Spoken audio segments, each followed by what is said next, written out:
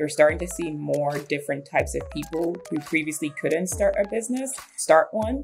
And that by itself kind of creates diversity and competition and diversity in founders. I think pre-lockdown, a lot of founders kind of came from the same background, and now I'm seeing a lot more color to the mix, which I'm totally, absolutely in favor for, kind of introducing new narratives and perspectives. COVID and lockdown highlighted a lot of inequalities. You're seeing a lot more people have conversations about inclusion and diversity in the workplace. So on the topic of childcare is how inclusive is our culture in the business when it comes to people who are parents?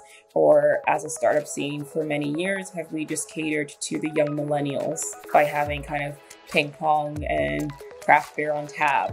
Now it's a case of we're also recruiting and hiring people who aren't in that phase in their life, and they're in a completely different phase in their life. And in what way are we accommodating that? A lot of companies would have had to have these conversations at some point, but what I'm noticing is that companies are having it a lot sooner.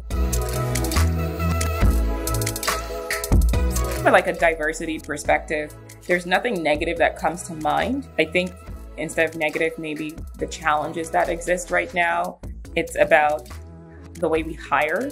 You're finding companies who are starting to look for talent in other parts in the country, and they may not necessarily understand what the culture is in those parts of the country, and just seeing how that kind of turns out. Looking at, okay, if we do move to a remote model, hiring people outside of the UK and other countries, and then now that we're out of Brexit, how does that work? So I think what you're starting to see is that companies are realizing things have to change. The world is new, and so you're probably having a lot more questions than answers. My hope is for companies to, where possible, not use fear to answer those questions so that they don't produce negative outcomes, but instead use those questions to start dialogue so that they can produce more positive, I say air quotation, positive outcomes. Act like a scientist. We don't know the answers, but we know there's a whole bunch of questions we want to get answered.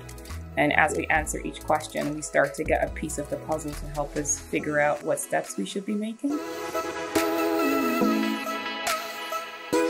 There's definitely something interesting about personality types that have come out. So what I mean with that is those who feel really eager and comfortable to come back to the office, and those who don't feel eager and comfortable at all. We want to be really careful that we don't discriminate that. And what I mean with discriminate that is discriminating and judging and treating people differently who choose not to come into the office and those who do. Especially as an agile coach, I've kind of seen teams where you're starting to see a fragmentation in those teams. Some choose not to come in and some do. And you're starting to see subcultures be created and formed in those teams. If you ignore it, it can turn into an in and out group. And we all have to just look towards politics and social media, what happens when in and out groups are formed and echo chambers are formed.